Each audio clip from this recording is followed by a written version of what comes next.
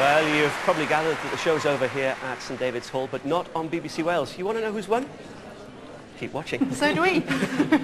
She's amazing. You could tell from the response, what a piece, what a phenomenal singer. That, we must remind everybody, that's a 12-minute aria, pretty much, Tatiana's letter aria from John Onegin. And actually, she embodies that character. That's who she is at the moment. She's doing it at the Bolshoi Theatre. She lives and breathes it. Technically, she's in every zone. She's just such a fluid, comfortable, adorable singer, I think. Tim? I think she's wonderful. And I think it's a really brave choice just to have two arias.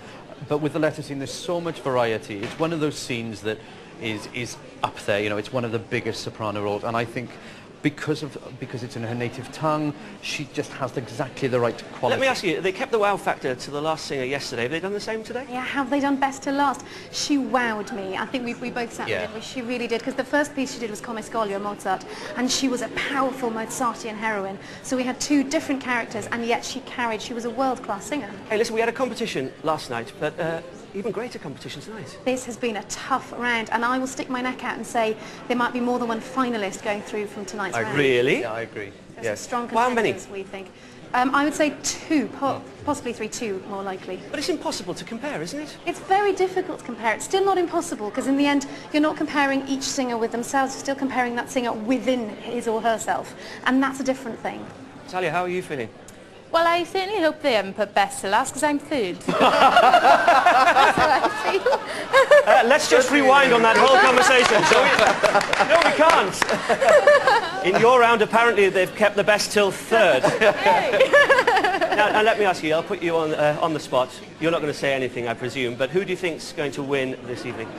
I do agree that I think there'll be two finalists. I think Anna from England did a wonderful job, but I think it's going to be Miss Russia. I second that also, Russia. I think Russia has won this evening. It's a close thing.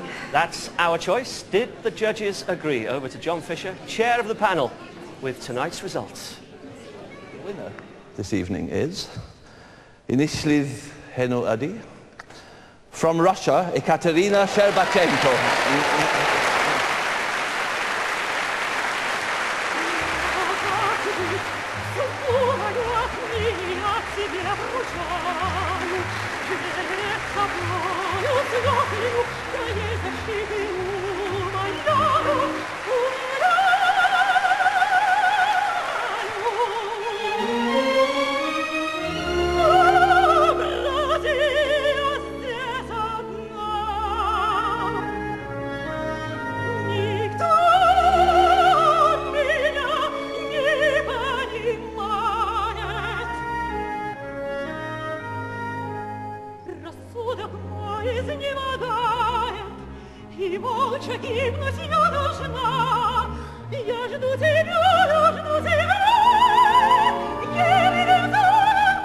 Gentlemen, tonight's winner, Ekaterina Sherbachenko.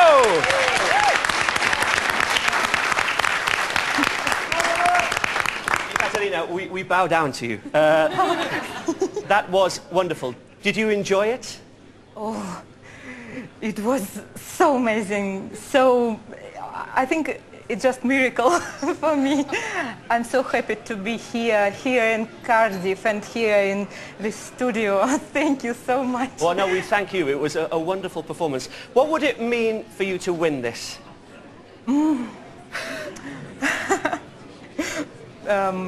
I'm proud of this winning. Yeah.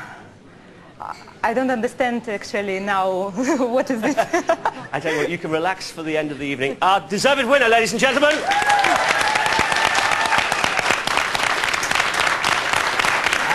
that's it for tonight. And what a night it's been. Remember, you can see a longer version of this evening's concert tomorrow at 7:30 p.m. on BBC4 with Petro Choloni. You don't want to miss it. Well done to tonight's winner, and good luck to you. Thank you for joining me.